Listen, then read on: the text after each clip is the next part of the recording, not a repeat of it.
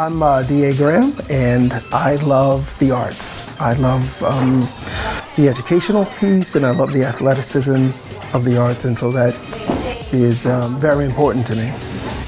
And I'm Samantha Kaiser, and I'm a professional here at Fred Astaire Princeton. I decided to compete for Dazzle because I love helping people. I think this is a great opportunity for me to stretch myself as well. And I consider it a great honor just to be considered, right, for this opportunity. When I was asked, no, it did not take a lot of convincing. I was like, yeah, sign me up. And so, yeah, they were really surprised, and were really surprised that as if I didn't know what I was getting into.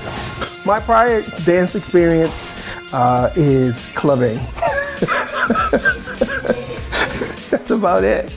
Or on the football field or something like that. Or I love to celebrate every mile when I run. So I'm a marathon runner. So I love celebrating every mile. So I will do a little dance after every mile and keep going. So DA and I decided to do the Roaring 20s for our dance decade because it was a really cool period of time in history with the feel of bringing the jazz and the city and the southern charm, and we decided we wanted to kind of find a way to bring it all together. And cultural. Yeah, and make it fun and a whole experience instead of just a dance. So far, my biggest challenge is learning to dance.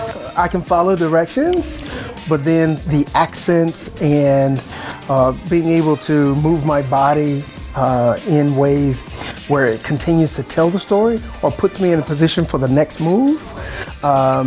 Yeah, Samantha's been great and very patient with me on making sure that I don't make a fool of myself, but I probably will.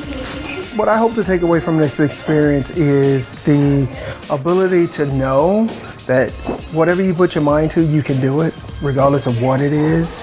I want to always model behavior for young people, and just let them know that, no matter what, don't ever let anybody tell you what you can't do. And so that's one of the biggest takeaways for me.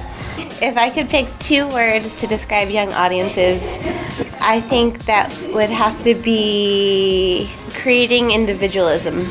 I think it helps children find their own voice and who they want to be. And I know for myself, if there wasn't the arts, I don't know what I would do, because I've been in it since I was as small as some of those guys. Knee high to a duck, as we say in my neighborhood. Yes, knee high to a duck. Yeah. This is an opportunity for you to help young people come out of their shells, do what they do best, learn, and work hard. I'm a product of that. Samantha is a product of that. Yes, I am. Right? And so I think it's important that you vote for us because we're right there where it happens. I have enjoyed just the learning, right? And I also have enjoyed knowing, again, that I can accomplish something that I put my mind to with a great teacher. And so Sam has done an extraordinary job. And so I'm hoping to make her proud. And I'm pretty sure he's going to make me very proud. Yeah. Yay. Let's hope.